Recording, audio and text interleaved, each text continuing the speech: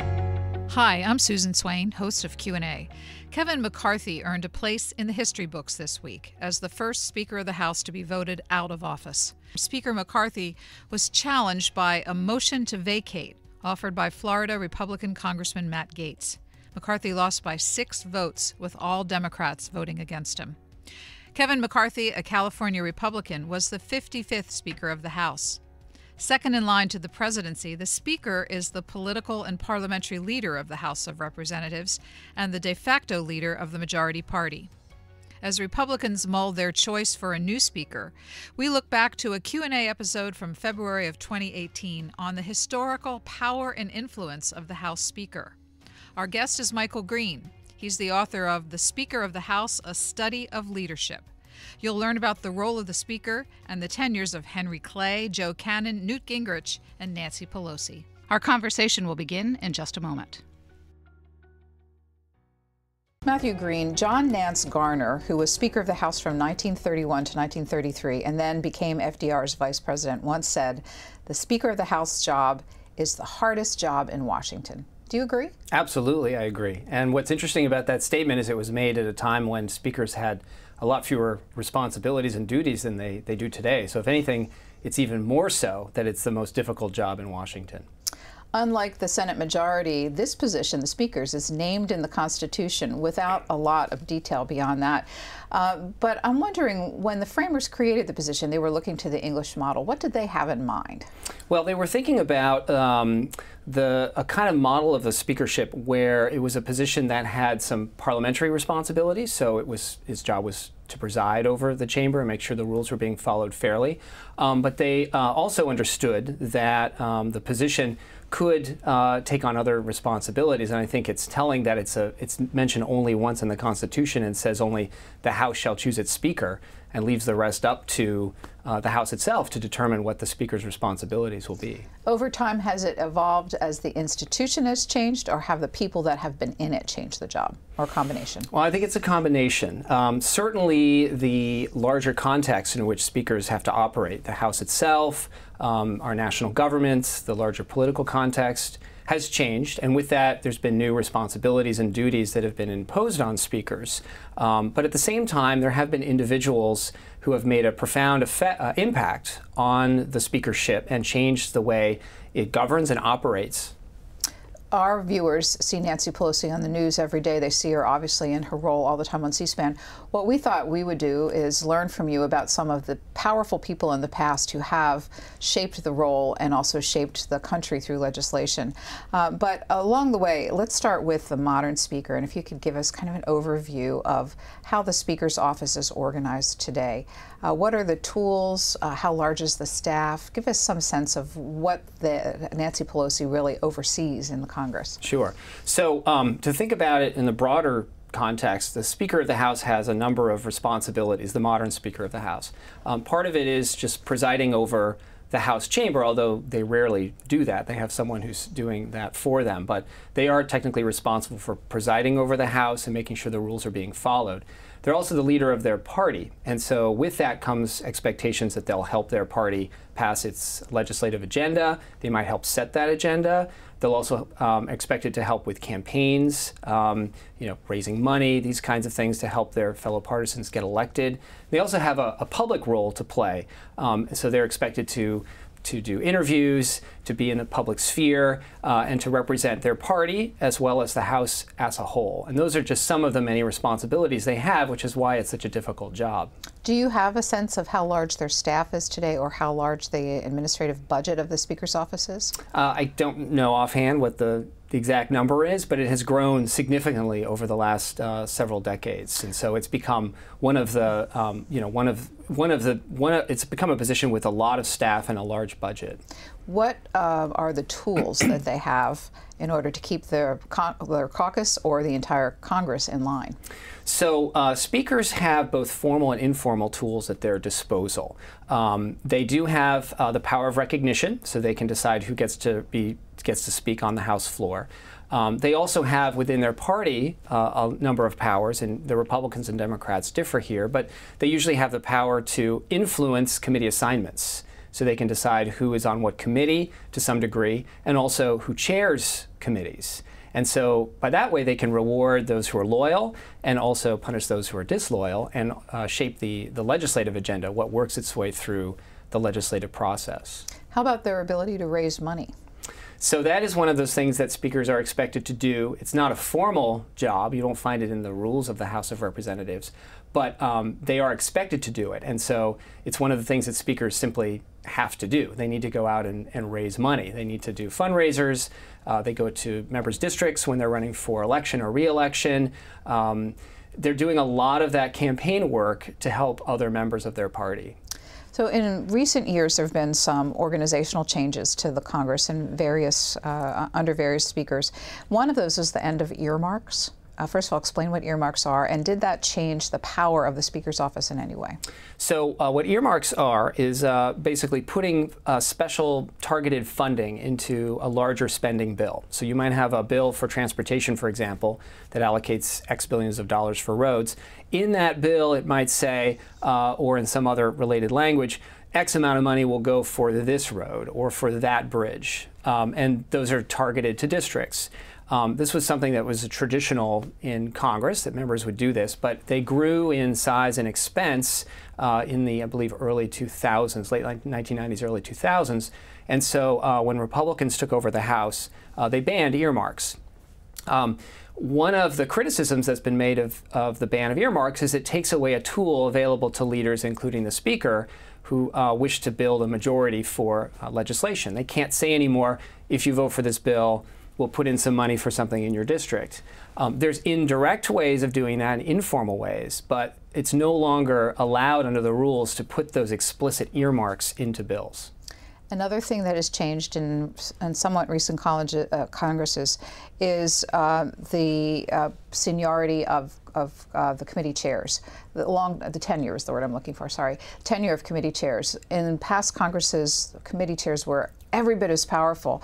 Now they have a tenure under which they can serve. Has that given more power to the Speaker? That is one of the reasons that speakers are more powerful, yes. And that started under Speaker Newt Gingrich, who imposed term limits on committee chairs. It was actually something that the party had done before he became Speaker, and they maintained that rule. And with those term limits, what it means is you don't have folks who are chair for 10, 20, 30 years, sort of treating their committee as a sort of personal fiefdom. They have to constantly be moved out, and that weakens their institutional authority, and that has come, I would argue, largely that the power of their power is declined as the power of the Speaker has increased. So yes, it's one of the reasons that speakers are more powerful than they used to be. In the Senate side of Congress, the majority and minority leaders are powerful ones in the conferences, and we see them all the time in their public roles shepherding legislation on the floor. In the House, there is both the Speaker and the majority leader. So how does that relationship work between the two? So the easiest way to think about this is that both the House and Senate have a top constitutional officer. In the House, it's the Speaker of the House, and in the Senate, it's the Vice President. But the key difference is that Vice Presidents are elected by the Electoral College or by the public at large, and Speakers are not. And so the Senate did not always have a Vice President who is of the same party. And so from the majority party's view, giving power to the Vice President to the same degree that the majority party in the House might give power to the Speaker could cause a lot of problems if the Vice President was of the other party. So instead what happened is in the Senate, each party established their top party leader, whom they elect, as effectively the most powerful person in the Senate. And for the majority party, it's the majority leader. But in the House, the Speaker, because the Speaker is chosen by the whole House, but effectively by the majority party, the majority felt more comfortable giving the Speaker more authority. And so the majority leader, there is a majority leader, but really the top leader of the majority party in the House is the Speaker of the House. So before we delve into history, I want our audience to know who they're listening to. You're teaching now at Catholic University. What kind of courses do you teach? So I teach courses, a variety of courses on American politics. I teach Introduction to American Politics. I also teach a number of courses on political institutions. So I teach classes on the U.S. Congress. I teach a class now called Power in American Politics, where we talk about how power is exercised in the legislative branch and the executive branch and by interest groups. And I recently finished a class called Politics in the Age of Trump, where we talk about Trump's election, why that happened, and the politics that kind of surround the Trump presidency. How did you get into teaching and join the academy? Well, my father was a professor, actually. He was a history professor. And then I ended up, after college, going to Capitol Hill and working as a legislative aide for a number of years. And so I ended up combining my fascination, my interest in academia with my fascination and love for legislative politics into the job I have now. What period of time were you on the Hill? I was there from 1993 until 1998. And how close were you to being able to observe leadership? And did that whet your interest in studying leadership?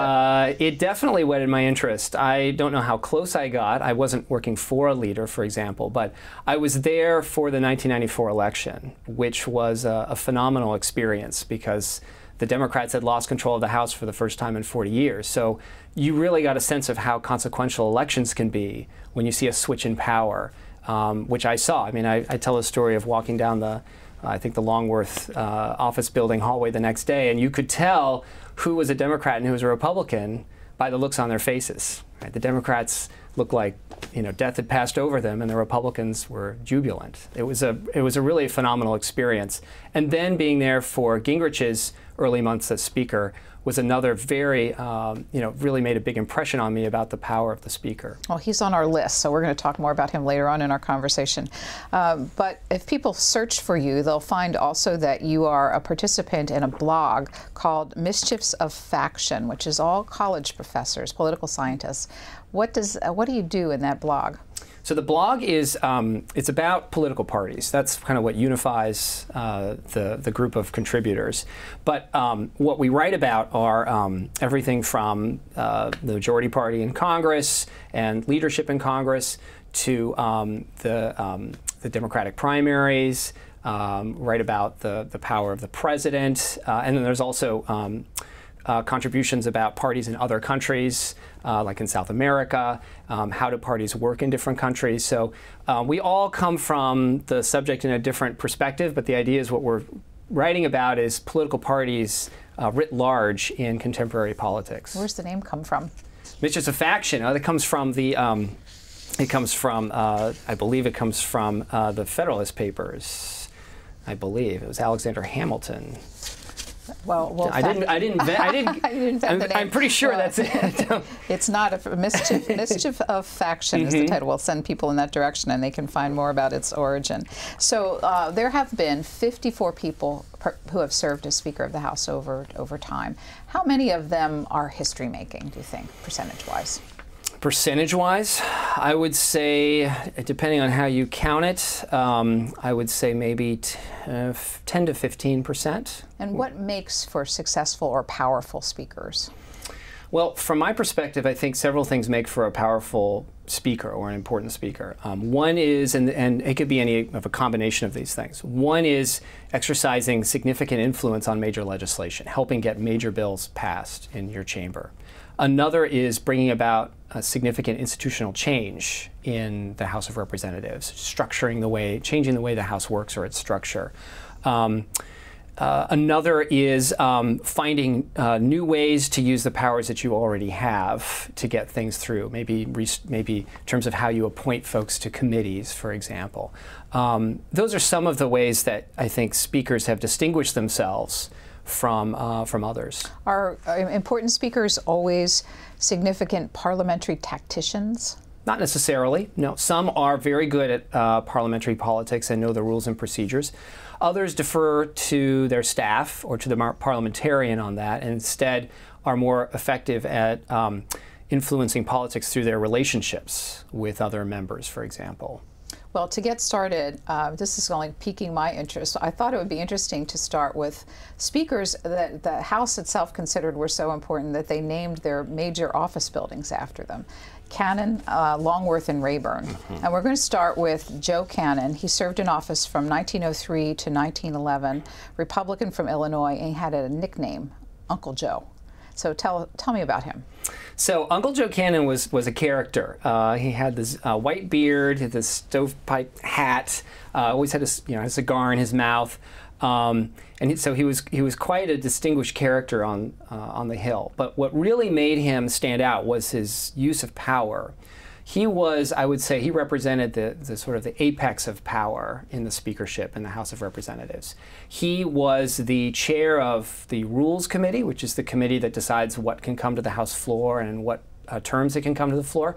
And there were only 3 members on the committee. So he effectively could decide what bills came to the floor and what didn't. It could be entirely up to him.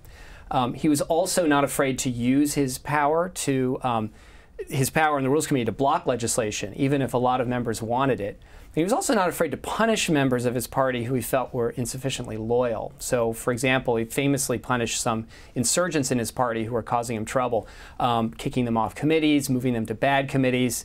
He famously moved one member to the Committee on Ventilation and Acoustics, which is probably the worst committee you could be on in the House of Representatives. It does not exist today. It does not exist today, no. And so there's this story, it's probably apocryphal, but the story about a member of Congress at the time who got a letter from a constituent saying, "Can you please send me the rules of the House of Representatives?" And the congressman just sent back a picture of Joe Cannon. He was the rules of the House. Just so people who don't follow closely, today the Rules Committee is not presided over by the Speaker of the House. Correct. The Speaker does not serve on the Rules Committee and is not chair of the Rules Committee. The description of how he wielded power sounds counterintuitive to someone called Uncle Joe. Do you know how he got the nickname? I don't. It seems someone rather affable rather than someone who is cutting people off at the knees to achieve legislative aims. Well, keep in mind, he wasn't disliked. He wasn't a dislikable person. What was really the problem for members was his use of power, and particularly this group of insurgents, his more progressive members of the Republican Party. Of course, the Democrats weren't happy either, but most members of his party were perfectly happy, I think, with Cannon and his use of power. The time in which he served was also the time of Theodore Roosevelt. So how did the two get along? Do you know about how their relationship fared? There was certainly conflict between the two. Roosevelt was advocating for more progressive legislation than Joe Cannon wanted, and there were times when Roosevelt would be writing letters to Joe Cannon saying, can you please let this bill come to the floor? There was no sense that the Speaker should just do what the President said. There was an understanding that the Speaker had the power and the President just needed to ask. And Cannon often said no. He said, "I don't agree with this progressive legislation. It's not coming to the floor. I don't care what you have to say. It's not going to happen." So they often did not see eye to eye on policy, and it was very frustrating, certainly for Roosevelt and definitely for the progressive insurgents in the Republican conference. So what legislative achievements did he accomplish?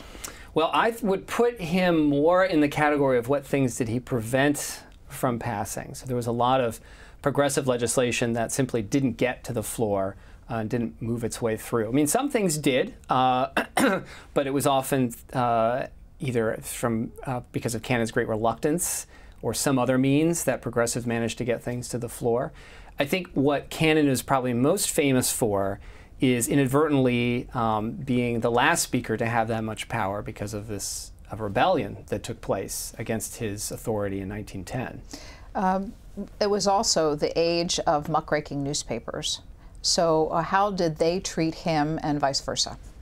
Well, certainly Cannon got a lot of criticism from a lot of the press, and Democrats in particular had a field day with that and would say, you know, he's a czar, he is a dictator, you know, put us in charge, give us the majority, and we will not govern the way that Joe Cannon does.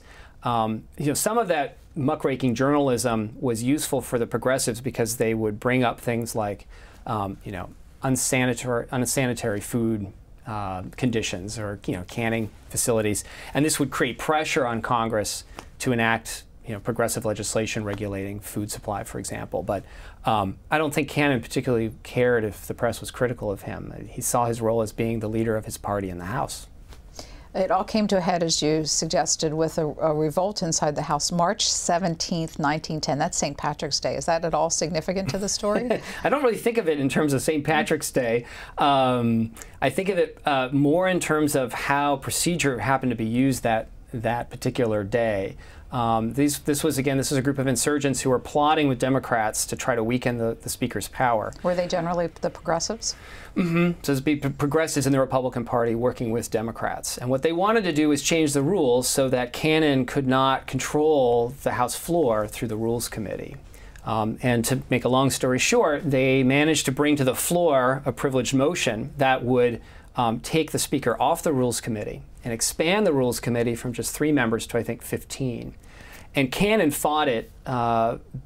He fought it vehemently from the chair. He spent hours trying to get some absent Republicans to show up to defeat this motion, and he ultimately failed. And a coalition of Democrats and Republicans were able to pass this and effectively strip the Speaker of one of his most important tools of power. Did he stay in the Congress after he lost that power? He did, actually, interestingly enough. There was an election in 1910. Republicans lost the House. But if memory serves, he did, in fact, stay in the House. So you had former, Uncle Joe Cannon, the most powerful speaker ever, now just a regular member of Congress like everybody else. Next on our list is the Longworth Building, named after Nicholas Longworth, also a Republican, served from 1925 to 1931. Where's his home state? Ohio. And what should we know about him? So Longworth was an interesting character. I think of him as a kind of quintessential 1920s leader. He was, dapper. He and his wife Alice Longworth, formerly Alice Roosevelt, daughter of former president, would have these social events. There was certainly a lot of drinking going on, despite prohibition. He just strikes me, if you just see a picture of him, he just looks like a kind of quintessential 1920s character. He was a speaker who, like Joe Cannon, believed in strong party government. But the problem is he came later than Cannon, and so the speakership didn't have the formal tools that Cannon did. And Longworth especially hated what he called block government, which is when a group of the majority party works with the minority party to do what it wants against what the majority wants. So he had to find ways to be powerful without the tools that Joe Cannon had. So let's go back to Alice Roosevelt again, Okay. daughter of the president. So did that enhance his relationship with the White House, or how did that play in the larger Washington scene? Well, so Roosevelt wasn't president when he was speaker, right? So this was... but he tried to come back, right, in 1912? That's true. I don't really know if it helped him or hurt him. I mean, Alice Longworth herself is quite a character, and we could spend a lot of time talking about her. She would represent the progressives, right? Theodore Roosevelt was more of a progressive. I assume she's aligned with her father? I don't really know about her politics. I don't really think of her in that respect. I think of her as more someone who had very strong views about personal behavior and was not afraid to express herself. She's a very strong, independent-minded woman. That certainly came from Teddy Roosevelt, who was himself an independent-minded president, and I think raised his children to be similarly inclined. The aforementioned John Nance Garner was around during some time in this Congress. I read about something that the two of them created called the Board of Education, where they brought members together. How did that function? So this was an interesting example of how you can be both a partisan leader, but also you say bipartisan or more emphasis on cooperation. So even though Longworth believed very strongly in the Republican Party and that it should govern, he was not afraid to open his door to Democrats and to work with the Democratic leadership, including John Nance Garner. So they would get together in this Board of Education, and they could, it was kind of a social scene. It was a way for them to socialize, to interact with each other, to communicate so that there weren't misunderstandings about what each party was going to do. It's this kind of idea that in order for politics to work, you need to communicate, even with those you disagree with. I believe that alcohol was also served at the Board of Education meetings, which might have helped lubricate the discussions between the folks who were there. But this was a tradition that actually continued. I don't think the drinking did continue with Sam Rayburn, we can talk about later. This idea that you sit down with members, and it can be members of the other party as well, to just talk, to just communicate about what's going on and what you expect is going to happen in the agenda. Does anything like that exist informally in today's Congress? Not to my knowledge. Is that a loss for the institution? I think it's a loss for the institution, yes. I think there's nothing wrong with leaders communicating with each other. Now, there could be communications happening behind the scenes, and of course, with modern technology, for all I know, Nancy Pelosi and Kevin McCarthy, the minority leader, are texting each other. I have no idea, but this idea of a social place where you could go without the scrutiny of the media or others, I don't think that we see that in Congress today. Given his tenure till 1931, that would have put him in the Speaker's chair during the crash of the stock market. So what happened in the Congress, and how did the House respond to the devastation that was happening in the economy? Well, it was an unusual period there, a kind of period of transition, partly because at one point, I think it was the 1930 election, it was actually unclear which party was going to be in the majority. I think there were some members who had passed away. Longworth himself died unexpectedly, and so that created a kind of leadership vacuum. And in terms of dealing with the recession, because you didn't have FDR until 1933, and so both parties were trying to deal with this economic downturn using kind of older techniques and an older agenda, if you will. So this idea that the government should spend a lot of money and go into debt to improve the economy was not something that many members agreed with. So you actually had Democrats saying things like, we should actually cut spending, because that's how you get out of a deficit, is you reduce spending, and then you have a budget surplus, and then things improve. So neither party, I think, necessarily had the tools at their disposal to figure out how to deal with the Great Recession. The third building that the House of Representatives honored, naming after a former speaker, is the Rayburn Building, named after Sam Rayburn. Tell me about him. Sam Rayburn was the longest-serving speaker in House history. He was first made speaker in 1940 and served until 1961 with a couple of breaks when the Republicans took over the House, two-year breaks. He's from Texas, former Speaker of the State House, and in many ways he personified and helped kind of implement a way of governing that was really characterized the House of Representatives from the 1930s, I would say, through the 1970s. And it was a system in which you deferred to committees, a system in which committee chairs were very powerful. It was a system in which seniority was the most important thing, because you became a chair if you were the most senior on your committee. And it was a system in which you had a careful balance between two wings of your party. In his case, it was the Northern Liberals and Southern Conservatives. And it was, in many ways, a kind of small C conservative House. You didn't necessarily see the House doing a lot of major legislation. They would generally take the lead of the president, particularly on foreign affairs. And because Rayburn was there for so long and helped kind of enforce this system, it really made the House, really put his imprint on the House for many decades. What was the key to his longevity? Why did his members continue to elect him? I think there were a number of things. One of them was that he was a master at bargaining. There's a whole theory of speakers called the middleman theory, where speakers have to be in the middle, kind of the median member of their party, and work with both sides. And he was very good at balancing those two wings. So he had almost the automatic support of Southerners because he was from Texas. But he also had his door open to liberals. They were a smaller group in the party, but he did not shut them out or try to defeat them or anything of that sort. I think the other thing is that he recognized that it was an ideological balance and a regional one. So he had set up what's called the Austin-Boston connection, where you always have two people in leadership, one from the South, Texas area, and one from the North, Boston area. So Rayburn was from Texas. His majority leader, John McCormick, was from Boston. And then when McCormick became Speaker, the majority leader was Carl Albert from Oklahoma, neighboring Texas. So by keeping the regional balance in leadership, you have both sides more or less satisfied, and that allows you to maintain power. He had a very famous protege, Lyndon Johnson. Do you know how that relationship started?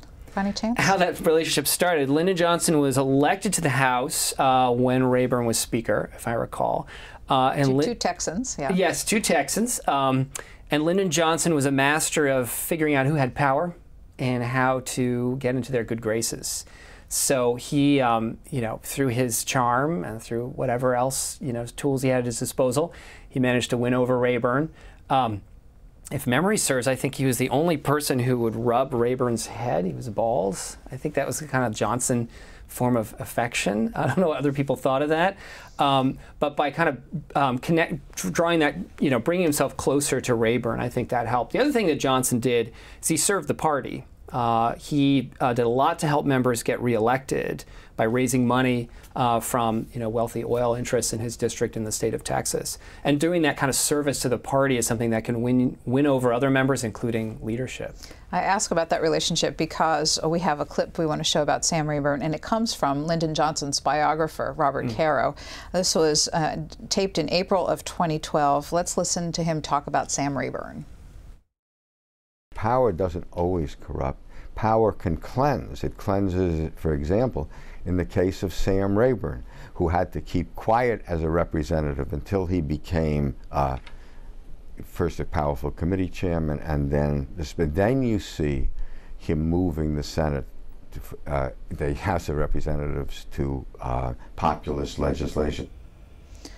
So as he gained power, he became more visible, more vocal. He also said about him that nobody could buy Sam Rayburn. Can you use those two observations and use that to tell us more about Sam Rayburn and how he approached the House? So in terms of no one can buy Sam Rayburn, I think one of his most noteworthy characteristics was that he was seen as a very upstanding and moral individual. There was no sense that he had that he was trying to benefit any particular special interests other than the interests of his own district. There was no sense that he, that he had. There was no belief that he lacked any sort of principle. It wasn't that, well, he can just be persuaded to take one position or another. And I think also, as Robert Caro points out, even though Rayburn may have been more upfront when he became Speaker, he still was fairly quiet, and that's an important tool to have as a leader, is you keep your cards close to your vest. So there are instances in which he actually helped liberals, for example, on civil rights, but he did it very quietly behind the scenes, so that it wouldn't alienate a wing of his party. It also, by the way, makes it hard to study Rayburn. I've visited the Rayburn papers in Austin. And he didn't write very much down. He didn't put a lot to paper.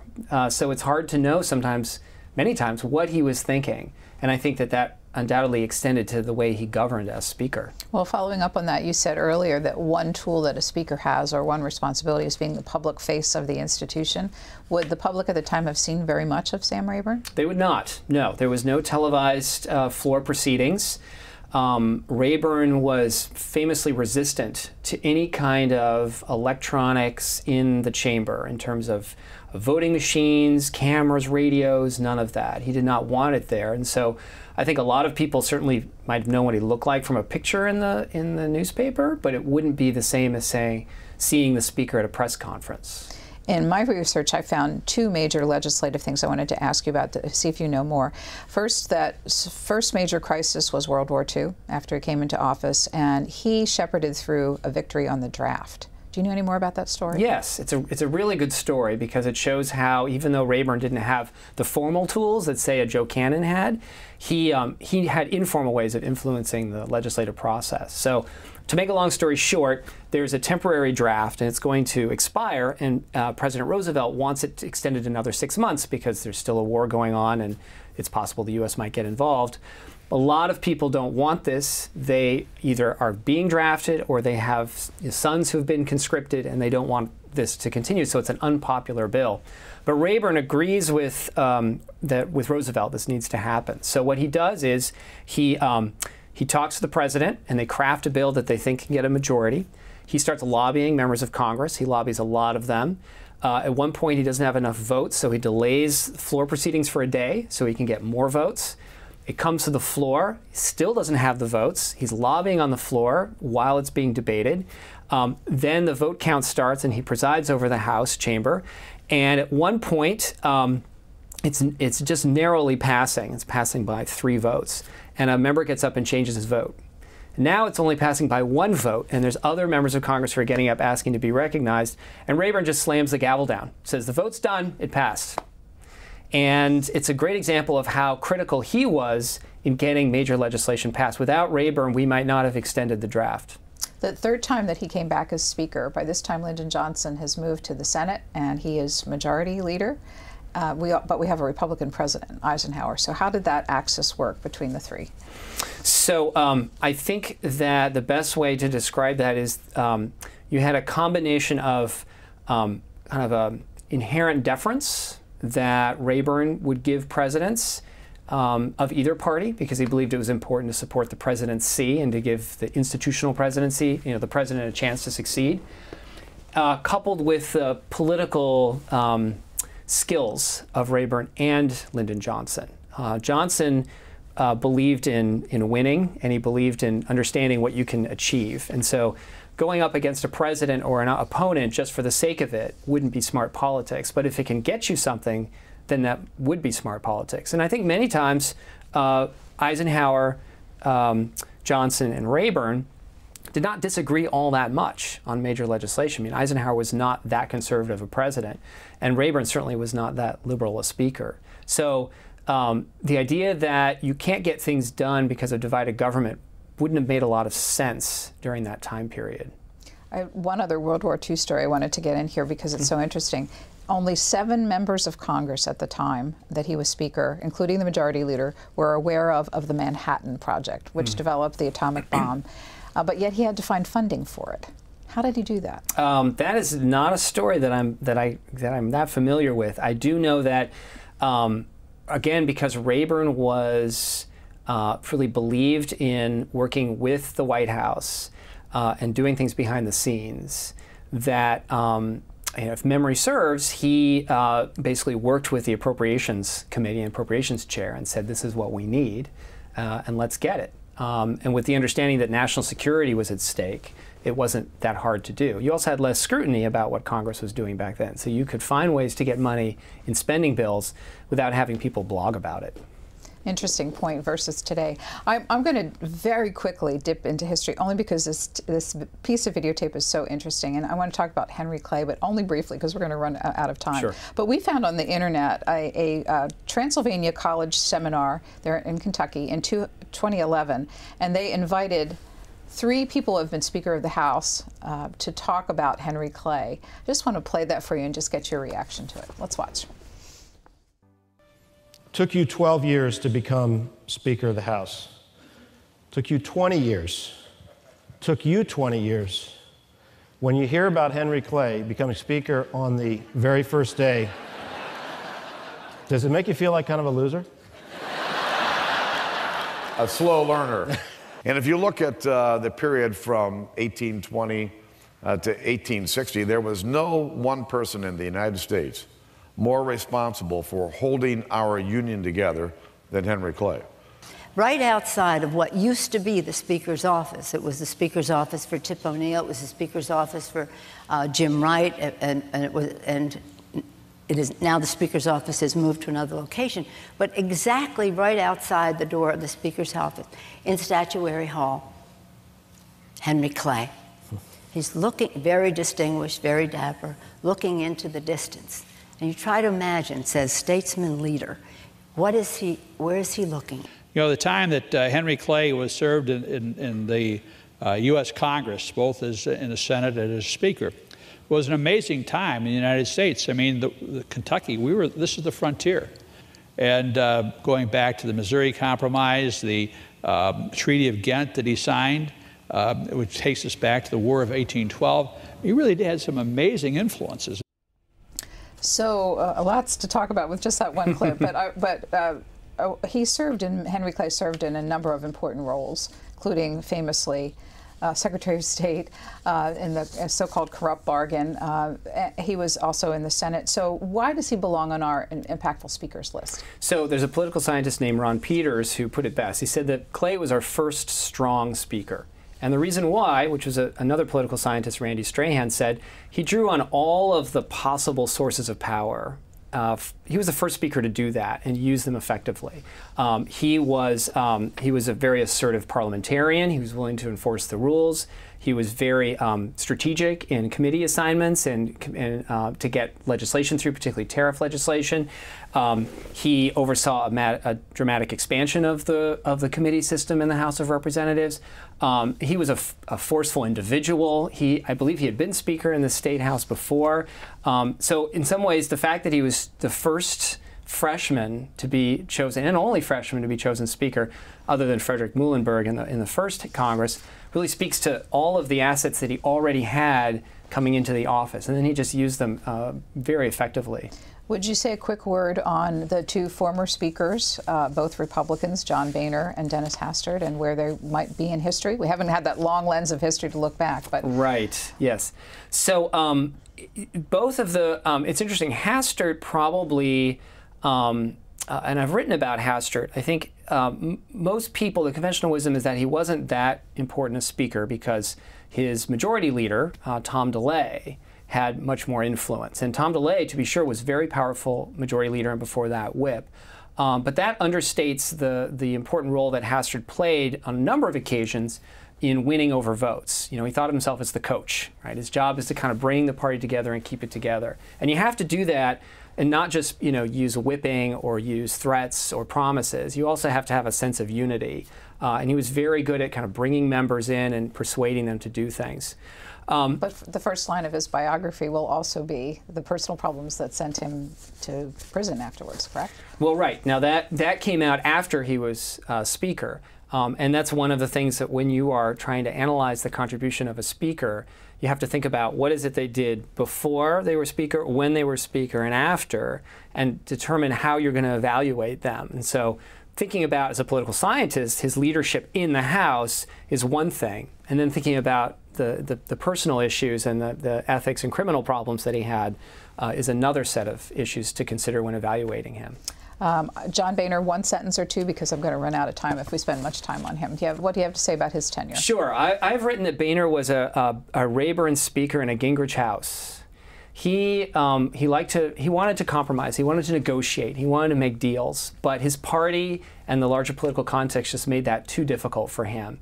And so he had to deal with factions like the House Freedom Caucus that really caused him trouble, and ultimately he resigned from the House. We're going to talk about another speaker who had a nickname, which was Czar Reed, Thomas Reed of Maine, 3 Congresses between 1889 and 1899.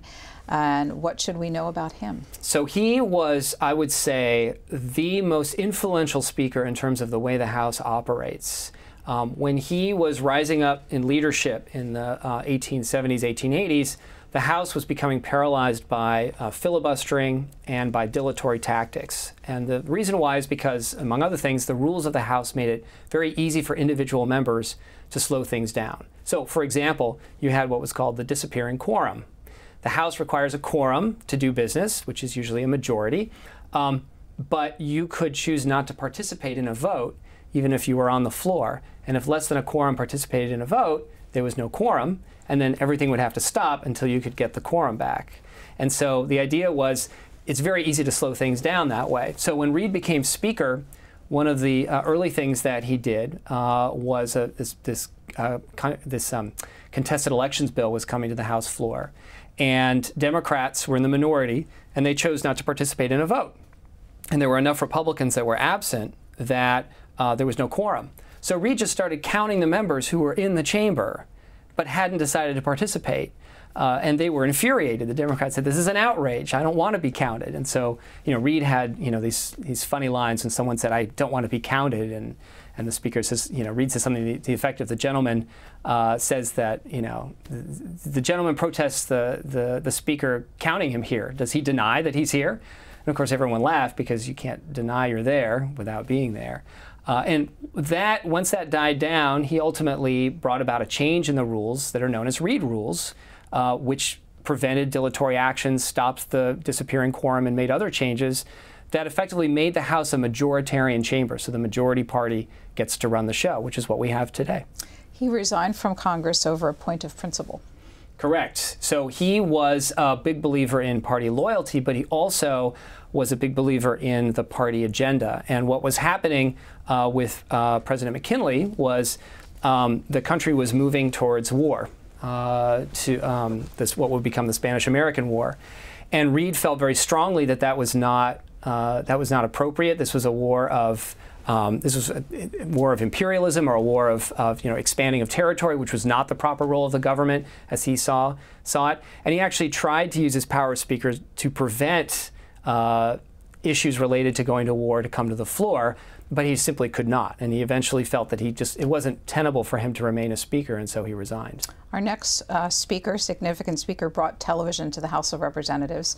Thomas P. Tip O'Neill, Democrat, served from 1977 to 87, the longest uninterrupted tenure. We had people that were longer that you talked about, but they came and went. Longest uninterrupted tenure, 9 years, 350 days, elected 5 times. What was his leadership style like? So O'Neill was, I would say, the first partisan speaker since Longworth, and definitely since Cannon. What had happened in the 1970s is the Democratic Party in the House was becoming more liberal, and the Southern wing was shrinking. And with that, there were changes that were being made to the rules of the party that weakened committees and gave more power to the Speaker and to the party as a whole. But the Speaker at the time, John McCormack, was not interested really in governing in a partisan way. It really, and then his successor, Carl Albert, somewhat more so, but still not, comfortable being highly partisan. O'Neill was the first to sort of embrace these tools and to encourage more rules changes to give the majority party and the Speaker more power. And so during this time, what you saw was an increased number of restrictive rules. So a bill would come to the floor, and the rule that went with it would maybe limit the number of amendments that were allowed or limit the debate time that was permitted. And that was usually more harmful to the minority party, to Republicans. And so gradually you see more power being centralized with the speakership and with the majority party at the expense of the minority party. Now, having said that, Tip O'Neill was also he's also a very likable person. He was a very social person. He was known for just sitting on the House floor while things were going on, to just kind of get a sense of what was happening. And any member who had any issues or problems could come to him. So that was one of the reasons, too, that he had some degree of popularity with members of both parties. Both he and his Republican counterpart, Bob Michel, led caucuses in the House that were the post-Vietnam era of politicians, and younger, more technology-oriented. Were their leadership styles akin to the people that they were trying to oversee? Yes and no.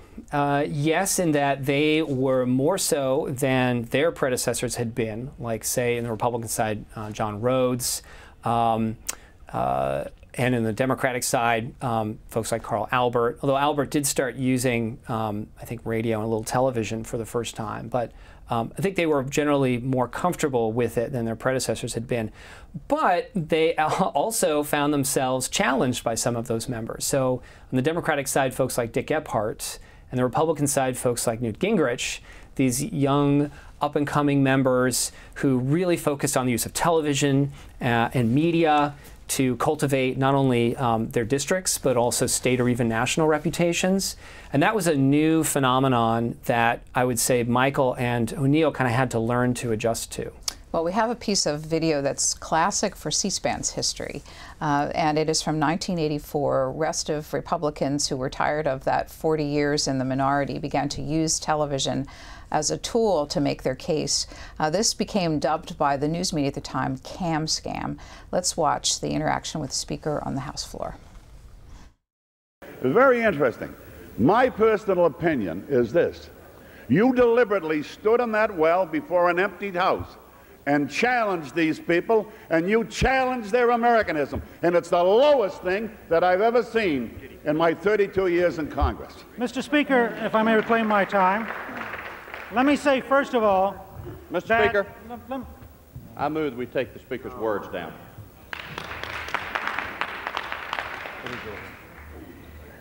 So people won't understand what it means to take the Speaker's words down. How significant was that? At the time, it was highly significant. The rules of the House require that all members follow decorum in what they're saying. You can't insult people. You can't accuse people of things. You can't question their motives.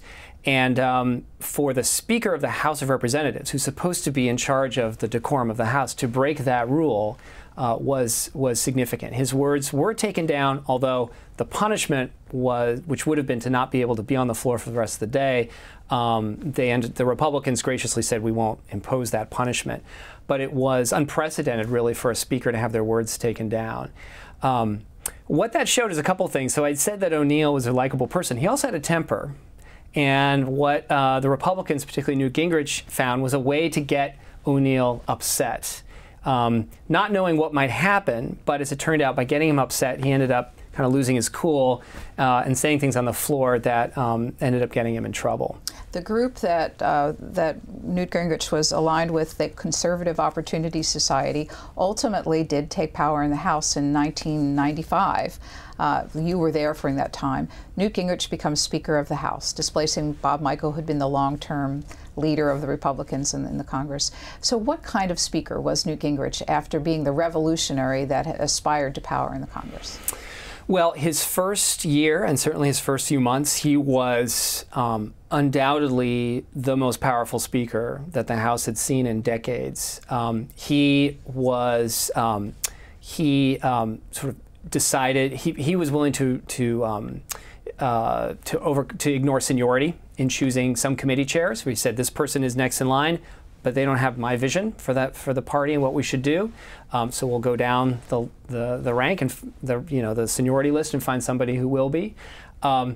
He and the Republicans had drafted this contract with America, this campaign document about the things they would do if they were elected. And that became the agenda of the House Republican Party and the House of Representatives. And that agenda and those items were being moved through with the, through leadership. So certainly, so Dick Armey, the majority leader, Tom DeLay, but also Newt Gingrich. They would determine what was in the legislation that was coming from the contract. They determined the procedures under which it would come to the floor. They did communications and framing to figure out how to sell it. A lot of these things went through task forces that had been appointed by Gingrich, so he could control all the members who would review this legislation. And it was a remarkable period in which the House was really the center of policymaking, and Gingrich was at the center of that center. So ultimately, what brought him down? Well, a series of things ended up bringing down Newt Gingrich. I'd say the precipitating factor was the end of 1995, when there were a pair of government shutdowns that had to do with a showdown between Republicans, really in the House, and President Clinton. And the idea was, we need Clinton to sign our legislation. If he won't, then the government will shut down because he didn't sign the legislation we want that has funding for the government. So Clinton basically called their bluff, and people were upset about the shutdowns. They were suffering, and they ended up blaming Gingrich and the Republicans for it. And from that point on, there was considerable doubt in the Republican conference that Gingrich was able to strategically outsmart President Clinton and help their party avoid electoral and political problems. It was ultimately, though, not until there was a coup attempt in 1997 with some disgruntled Republicans, but it was ultimately after the 1998 elections when the Republicans in the House lost seats, which was the first time that a party that does not control the White House but does control the House lost seats since 1934. And many Republicans had finally had it, and they said, we have to blame somebody for this. And Gingrich really should go, and so he left. How many of the major changes that he brought to the institution, because he came in with a package of changes as well about how the place would run, how many of those became permanent and are still followed today? A number of them are still permanent. So some of the changes he made to the committee system, getting rid of some committees, the Office of Technology Assessment, I believe he abolished. He also had instituted this idea of term limits for committee chairs and also for the Speaker. That one didn't last under Hastert. They got rid of it. But this idea of term limits has remained a potent one in the House. Also, it started experimenting with televising the Speaker's press conference. Yes. At the beginning. That didn't last very long. It did not, because that is a difficult environment in which to control your message. And reporters would ask him things that, sometimes Gingrich would say the wrong thing, and suddenly it's on camera, and you can't undo it. I would say other changes, I would say, frankly, I mean, besides the idea that the Speaker really should be at the center of policy making, which in many ways we see today, I think one of the most important changes was changing how the House operated. So one of the things they did is they did an audit of the House of Representatives and found there were a lot of financial irregularities, things that were not done professionally. And so they streamlined the process and made it more professional. And that really, I think, was, in my opinion, one of the most important and long-lasting changes that Gingrich and fellow Republicans brought to Congress. Well, we have about 5 minutes, and I want to spend those on Nancy Pelosi. She's guaranteed a place in history as the first woman to lead the House of Representatives. She returned to power after losing it once, a third speaker to preside over a presidential impeachment in our history. When historians begin to assess her term, even as it's still unfolding, what are the kinds of things they'll be looking for?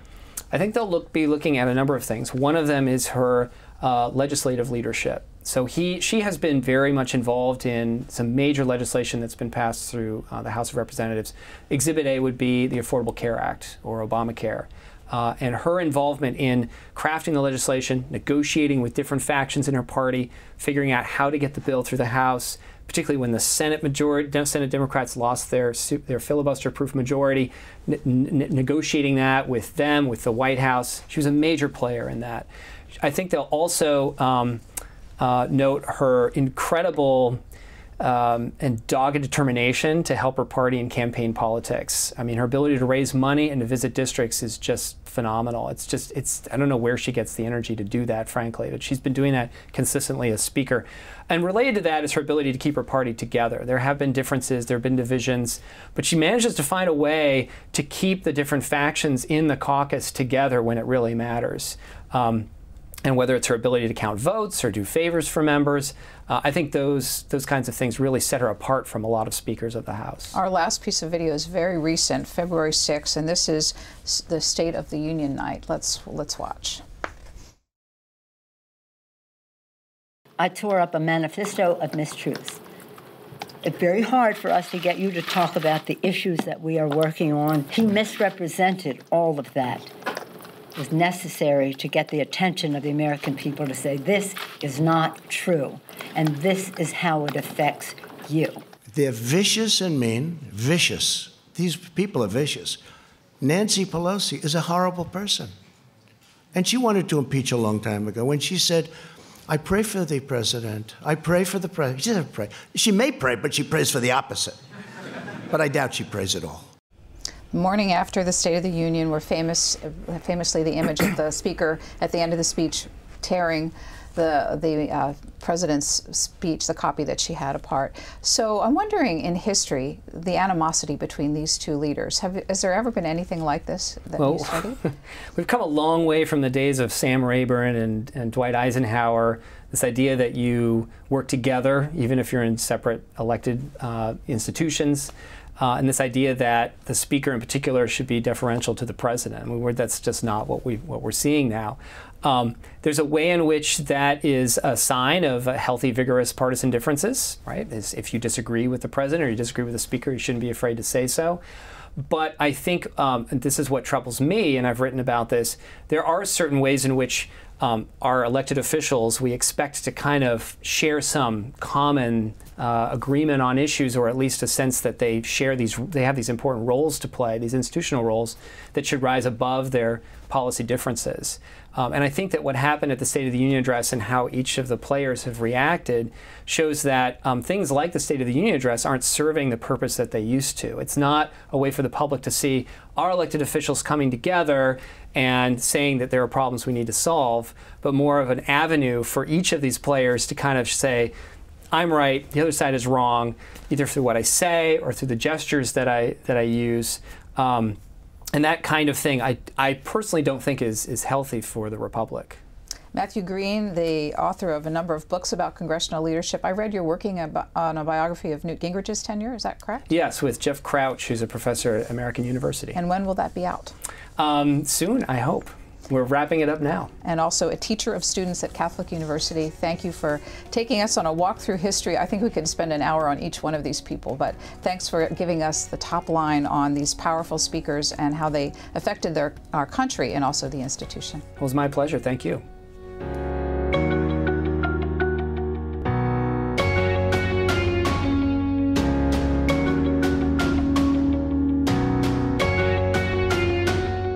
Q&A programs are available on our website or as a podcast at cspan.org.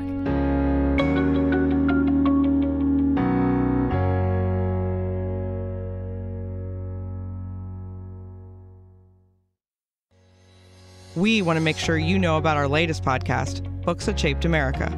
It's a companion podcast to our 10-week television series of the same name. We've teamed up with the Library of Congress and selected 10 books from across American history that have had a major impact on our society. Each week, the C-SPAN television program will focus on one of these books and its impact. This companion podcast will give you more background on the book's authors. If you want to learn more about Books That Shaped America, go to our website, c-span.org. The podcast is available wherever you get your podcasts.